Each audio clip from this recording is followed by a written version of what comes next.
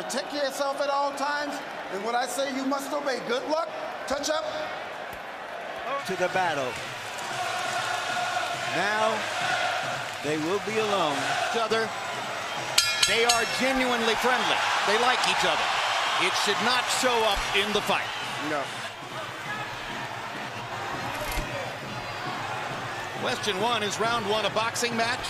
Or does Hatton want to fight right away? Create anxiety.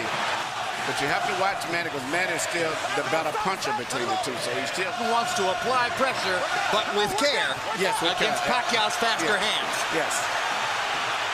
And I think he's doing just that. Hard right hand by Pacquiao.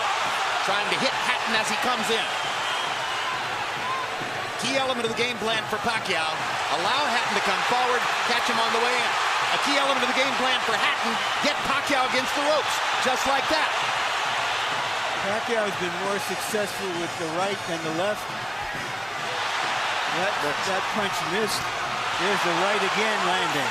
Quick right. It's going to be an important factor to see how Kenny Bayless handles this fight, because it could be exciting and it could end up being a very wrestling type match also. Great right hand for Hatton, glazed across the face. That's probably been his best punch early. Straight jab lands for Pacquiao. Which again shows that he's no longer a one-punch puncher. No, follows the jab with a hook, comes back with another jab. There's the straight left hand, and he landed it right on Hatton's chin. And down goes Hatton after he swings and misses with a left hook. And that's a knockdown for Manny Pacquiao. Perfect right hand inside. I don't know if Ricky's going to survive. I'm surprised to see him get hurt to the shoulder. But, he's not the type of a guy that goes out to survive. He's a fighter. Hatton got a couple of extra seconds as Bayless tried to back Pacquiao off. Pacquiao was coming out of the neutral corner in a hurry. Lands another right hook. Pacquiao's hands are blindingly fast. His hands are so fast that no opponent sees the punches coming. Very accurate. Another perfect right hand for Pacquiao. Another right hook. Straight left hand. Pacquiao's landing at will. Hard left hand. Hatton has to hold on.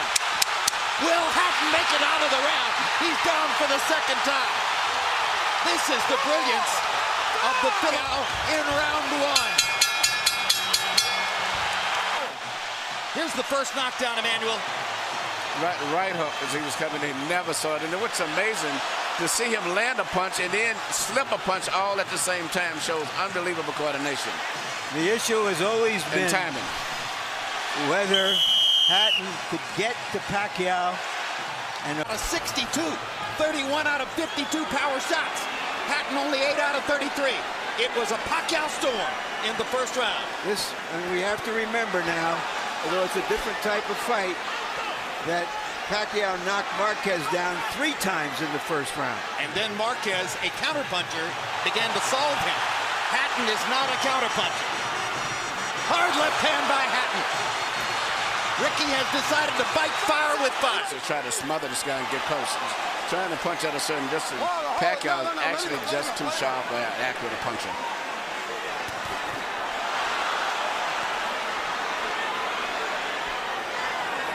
You heard Floyd Mayweather saying to Hatton, you can't just jump all over him. You've got to move your head. You've got to think. You've got to do the things we talked about in training camp. Hatton seemed to believe that he could physically overpower Pacquiao from the beginning. Yeah, he knew in the beginning he was going to take the risk of getting caught, and he did. Because, coming in, Pacquiao still is the puncher. The physical strength is still with Hatton, but the punch is still Pacquiao. Hard left hand by Pacquiao. Stunned Hatton and knocked him back. Look at the brilliant accuracy of Manny Pacquiao. Landing with both right and left hands. Misses the right hook there. What Ricky needs to do is to smother him. He cannot see to deal with those punches. He needs to push him, just what he's doing now. Good left hook inside by Hatton. And then he closed down Pacquiao's left side. Hard right hand again by Pacquiao. Ricky can't see the hook coming. Behind the head. All right, okay. Kenny Bayless warns Hatton for holding behind the head. In Hatton's most famous victory over Costa Zoo, he just smothered him and didn't allow him to get off. He can't seem to be able to get close enough to Pacquiao often enough to do that. And Pacquiao's hands are so quick. That's the point. Pacquiao's blinding speed that sets him apart. As well as his head movement. His head movement just is phenomenal. I don't think he's managed to punch, maintain balance, which he used to couldn't do. And his head movement is just... To get a little wild. Now he goes back to more precision. Yeah. Lands a hard body shot. But Ricky isn't moving his head too much still. His head is still right there.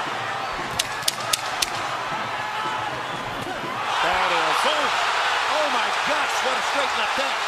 And will Hatton make it up from this? Can he beat the count? Is that it? And Kenny Bella says, no way. That is that. What an amazing knockout shot.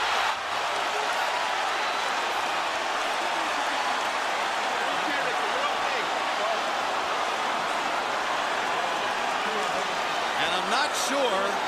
The best featherweights. Take a look at this. Take a look at this. This is a perfect time. That was super slow motion. Yeah, and he never saw timed him coming in. It's the first time he's knocked out somebody like this since he was at 130 pounds. And Hatton's head hit the